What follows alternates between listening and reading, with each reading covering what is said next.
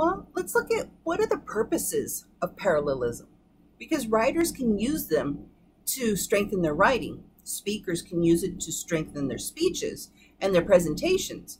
But let's look at what are the purposes of it.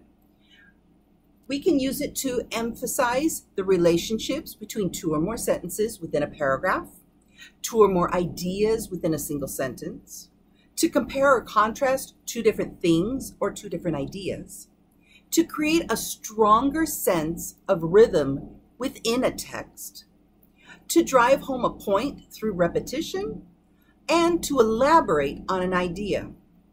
These are wonderful purposes that writers use to strengthen their writing. Now, parallelism, it is everywhere, and you've probably noticed it many times. And it is one of the rules of grammar that helps it to make sense, to make our ideas understood, to take complex and simple and make it understood for the listener, for the reader. So therefore, using your purposes of parallelism will strengthen your writing, will strengthen your speaking, especially when you need to make a presentation to others.